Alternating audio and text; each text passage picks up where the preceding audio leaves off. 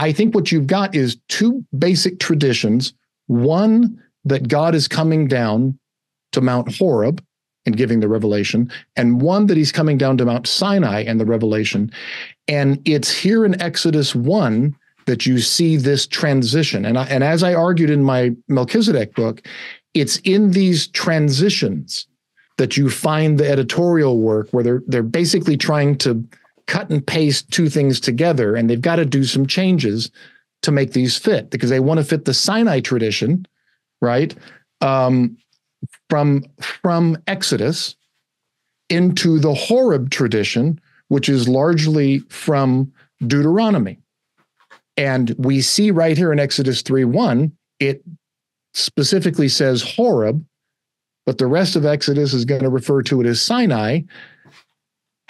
How do you pull these together? Well, and this is where some other arguments have been made as far as a literary reasoning. And so two examples, if you're looking at this and you go, I'm not so sure here. Mark Brettler and Joel Baden are two scholars who have looked at this and said, okay, they see as well a similarity between the words, the rarity of the word for bush and the word for Sinai. But both of them read this in a literary style of their foreshadowing, or they're, winking ahead to the informed reader that's coming through this text of like, oh, you're hearing through this name for bush that sounds very much like the name of the mountain Sinai. And so for them, they see this as a sign of authorial skill, the skill of the author, that author's coming through, and in the talent of their writing, they're dropping these little Easter eggs, that we do that in movies, dropping an Easter egg in here of, hey, the informed person knows, yes, Sinai, we've got that coming up. Right now we're on Horeb,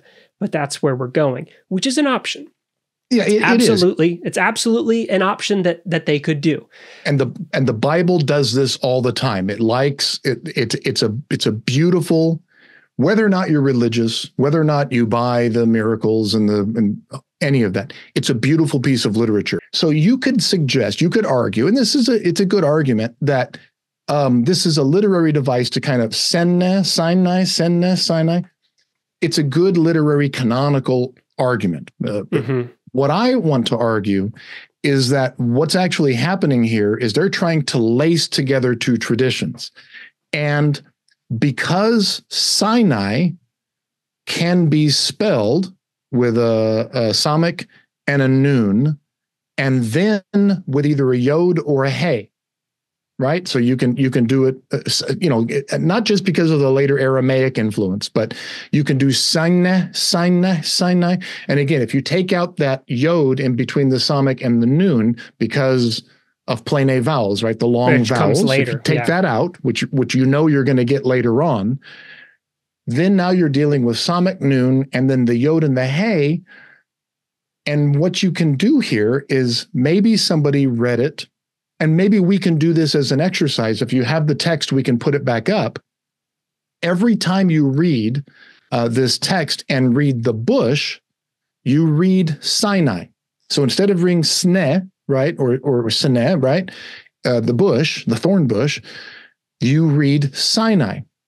And if you read it that way, the text not only makes perfect sense, it is congruent with many other texts in the Hebrew Bible. So if you have the text, let's pop that back up. Pull that back up here. But I'm going to read it a little differently, right?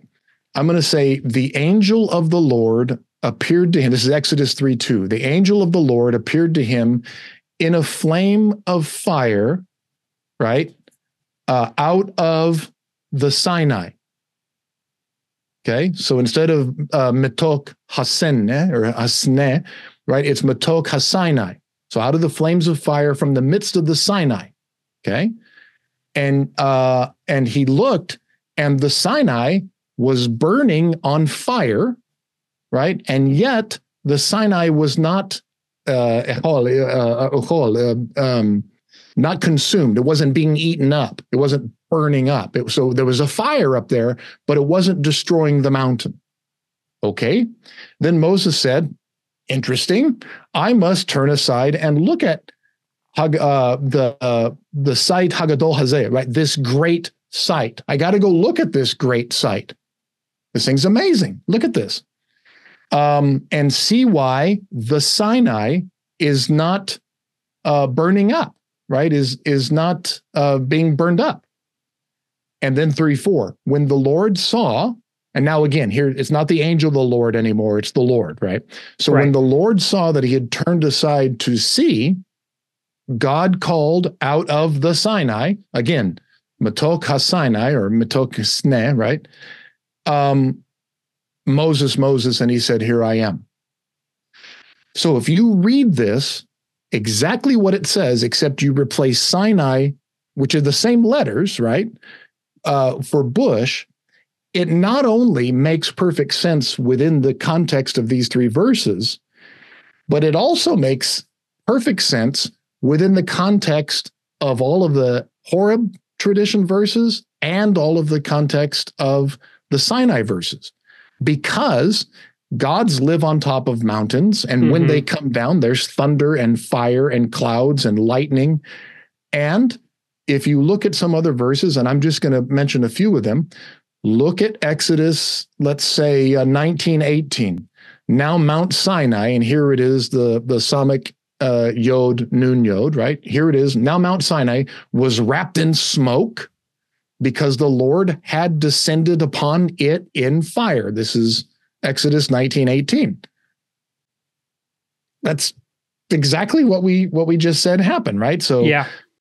And if you go over and look at the Horeb tradition, where all the Horeb instances take place, if you look, you repeatedly see this language, Matok Ha'esh, from the midst of the fire. Deuteronomy 4:15, you saw no form when the Lord spoke to you at Horeb, Matok Ha'esh, from the midst of the fire, right? 4:12, the Lord spoke to you out of the fire. Has any people ever heard of a voice of a God speaking out of a fire? Repeatedly through Deuteronomy 4, through Deuteronomy 5. So God speaks out of the fire on Mount Horeb, and God speaks out of the clouds and out of the fire on Mount Sinai. It's incredibly consistent throughout the rest of the Bible.